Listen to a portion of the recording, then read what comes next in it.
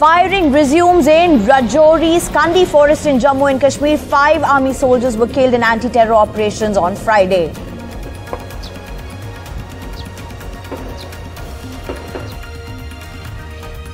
Curfew internet clampdown continues in Manipur. Residents being evacuated from worst affected areas.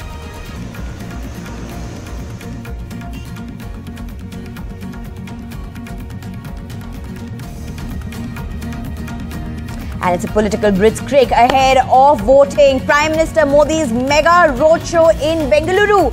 And Rahul Gandhi and Sonia Gandhi rallies across Karnataka.